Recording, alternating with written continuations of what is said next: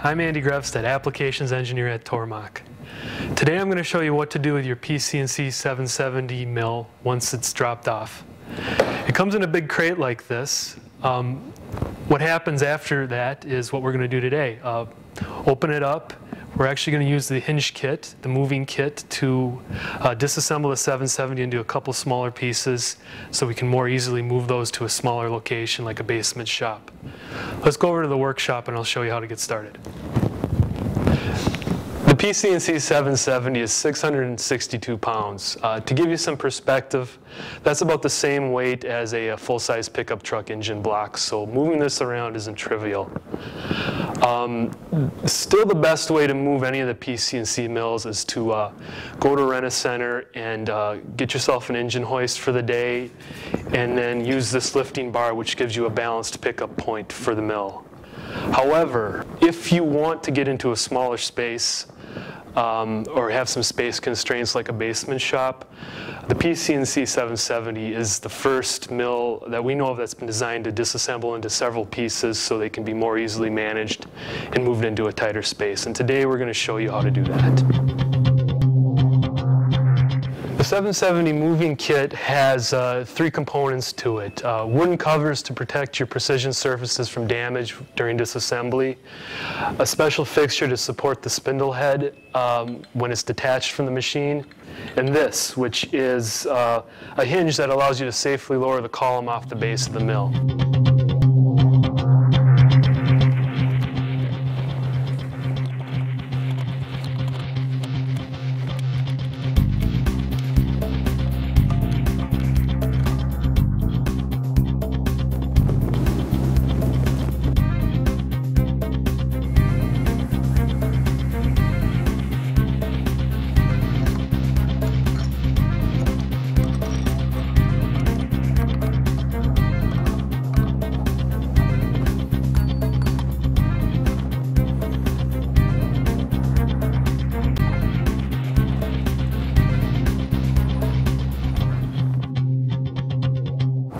I'm going to add the washers and the nuts.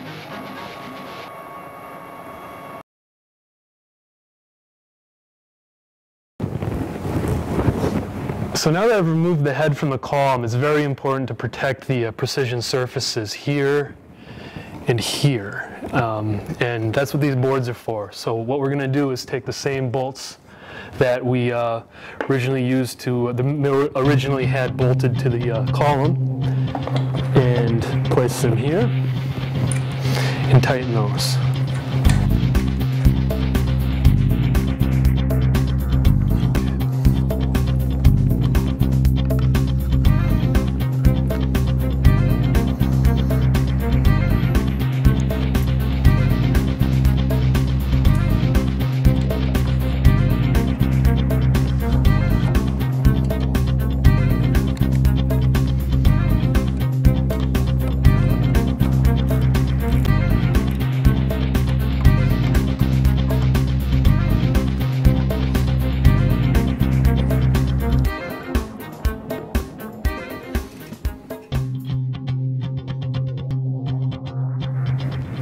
So we're almost there. I've got the hinge. I'm just about ready to install it in these tapped holes right here.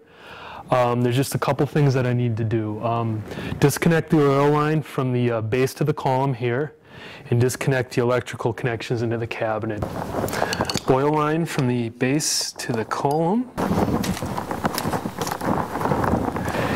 And the 3 electrical connections to the stepper motors, these are quick connects, so they just unscrew. There's a little jam nut there, and it comes out. A little more, and there they are. So I'll just get these guys started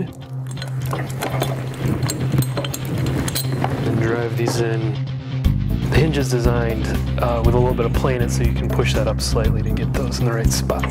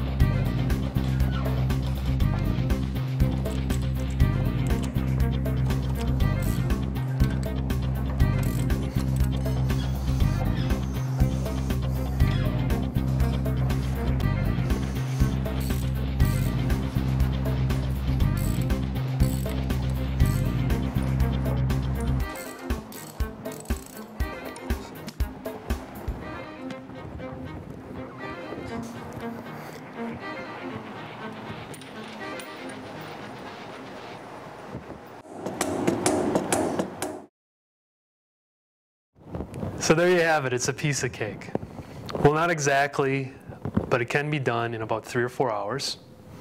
Make sure to take your time, have plenty of help, and recognize that all the pieces are still quite heavy, so take the appropriate safety precautions.